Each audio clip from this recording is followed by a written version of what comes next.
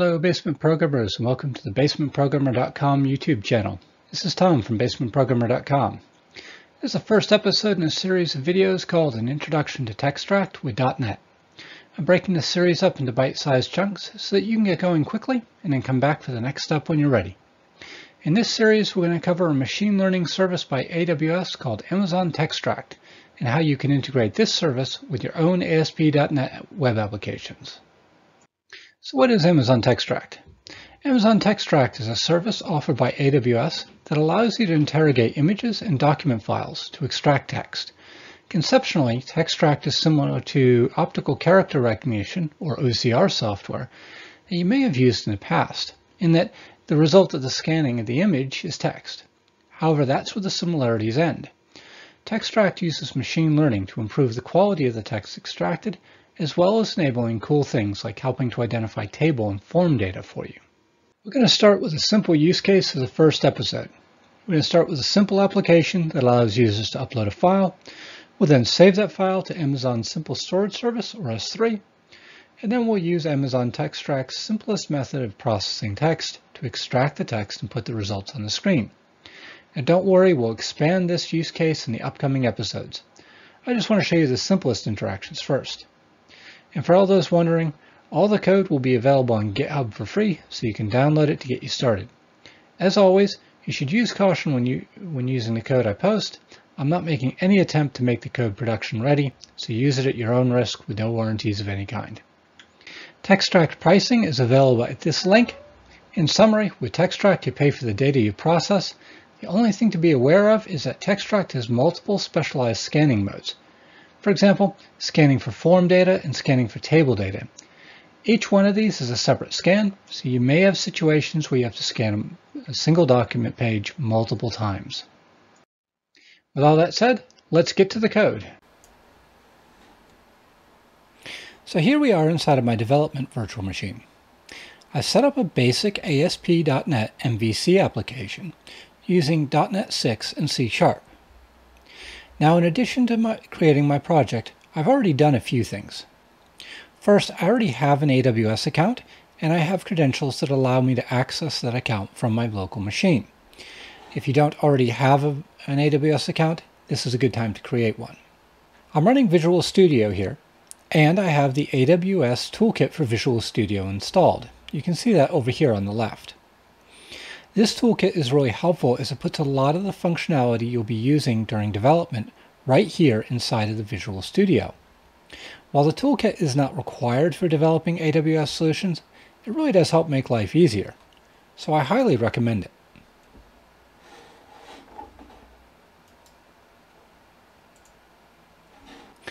You can see here in the NuGet dependencies, I've also added a few baseline packages for the AWS SDK. In this case, I've added the AWS SDK Core, the extensions for .NET Core, and the S3 SDK. Now I've done these already because this video isn't about interacting with Amazon S3, and I wanted to save a bit of time. All the rest of the coding we're going to do together.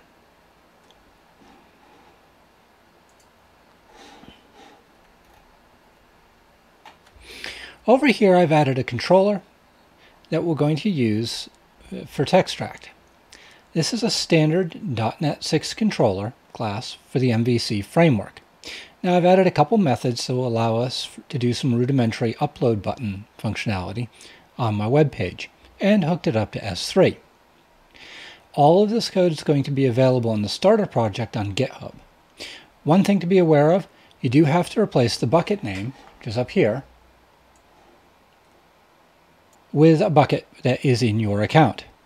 Also, have a look at this line here.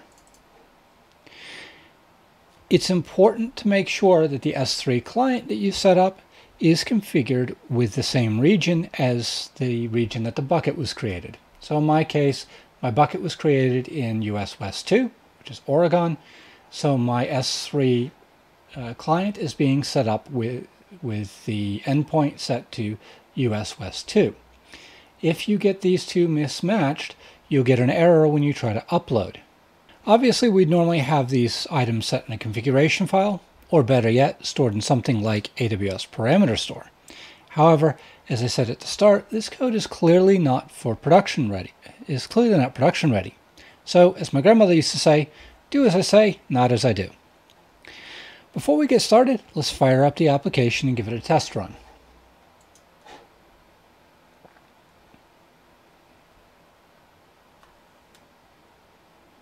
As you can see, it's a pretty basic MVC application using the standard template for Visual Studio.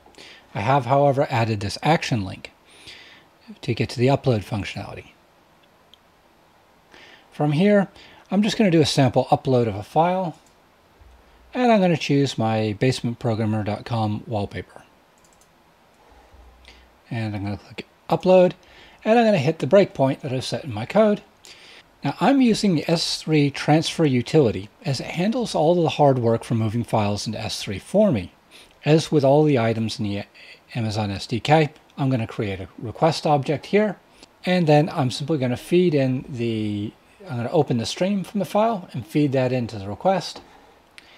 Now I'm just going to hit continue and allow that to run through. You can see my upload completes fairly quickly. And I can test the results by going here to the panel from the AWS toolkit and just hit refresh.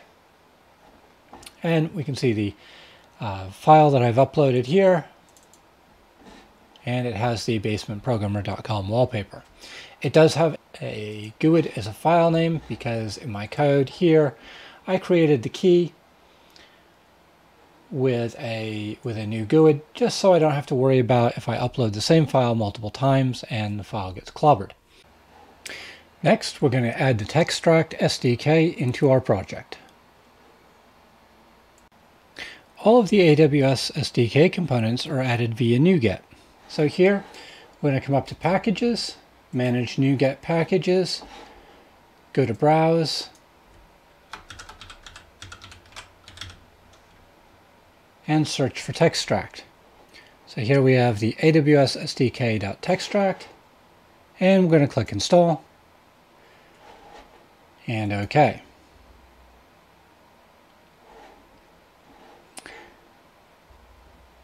Now once that completes, I always like to do a rebuild just to make sure everything is good. And there we go. Rebuild all succeeded. Now that we've got the SDK added into our project, let's see about actually tying in the code so we can actually run Textract. So back here I have the save method, which saves my file into S3 and comes back to my upload file action. Next thing I need to do is have a method that will allow me to display my file. So let's add that code to the bottom of this file here. And I'm going to call this scan for text. This is going to accept the file key. It's going to send the file to Textract, which will read the file from S3. It will do the detection here with the detect document text async method. Now this is simply going to go through and detect the strings of text. It's not going to do any advanced processing at this point, like looking for tables. I'll await that because it could take a little while. Get the results back. And then what I want to do is cycle through the collection of results. Now Textract is going to return a bunch of different things called blocks. And blocks is simply a section of text. There'll be a block that indicates the page, there'll be a block that indicates lines, and you also get blocks that indicate individual words. For my purposes right now, all I really care about is getting the lines of text out. So that's what I'm going to do. I'm going to loop through all of those blocks and grab the text. And then I'm going to return that as a single string that will represent the text in the document without any advanced processing.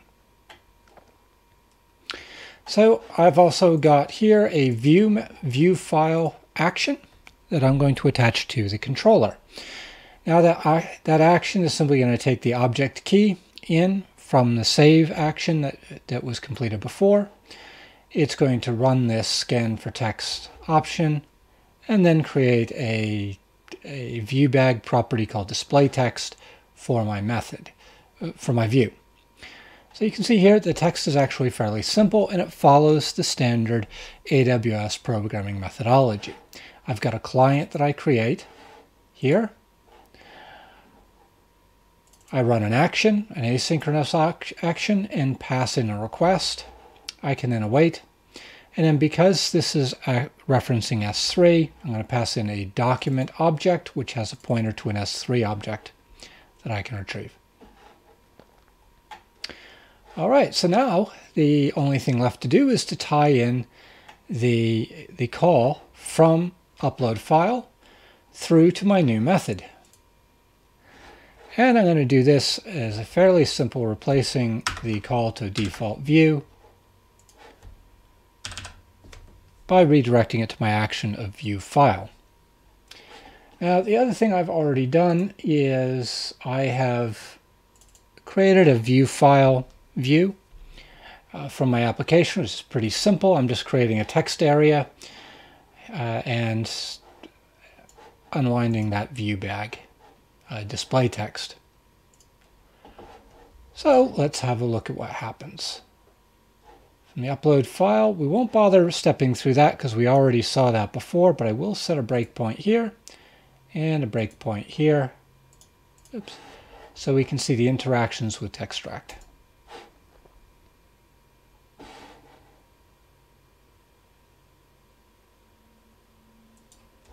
Now, on my desktop, I have a PDF file with the text from the Gettysburg Address.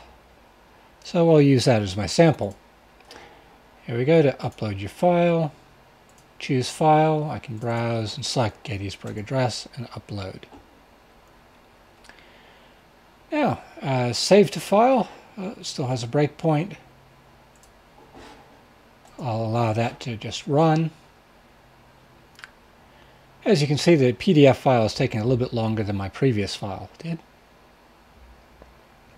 All right. And so here I now have an object name, which is the key to the object that's been saved in S3.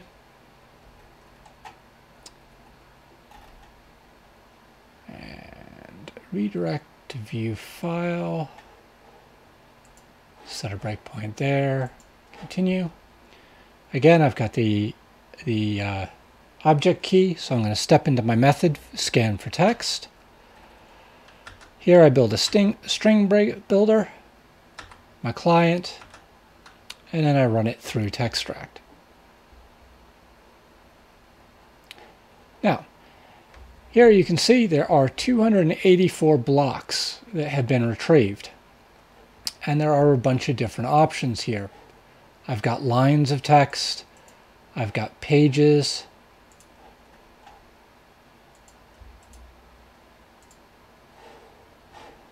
and another line. If I scroll down a little bit more, you can see I've got an individual word. I don't want to pull the individual words, I simply want to gather the lines. So I'm going to cycle through all of these with a for each statement and conditional logic to only grab the lines. I'll let that run. And here, when we get to the end, you can see the Textract has extracted all of the text for me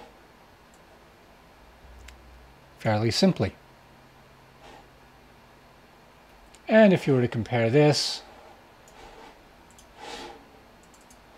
with the original file, you should notice that, except for the formatting, the text is pretty well the same. So that wraps up the basics for episode 1. In this episode, we were able to upload a file to S3. We were able to then add the SDK for Textract and use the Textract service to grab the text out of a simple document and display it as part of our web application. And next time, we're going to look at a more advanced use case, using Textract to extract the form data out of your uploads. This is one of the features that really makes Textract shine over a traditional OCR software package. Source code for this episode can be found at this link. If you want to follow along as we dive more into Textract, please hit the subscribe button. Feel free to leave some comments or email me at tom@basementprogrammer.com. I'd love to hear from you. And if you like this video, consider clicking the like button below. To hear more from the Basement Programmer, you can find me here at my webpage, on Twitter, and at the Basement Programmer podcast. Thank you, and see you next time.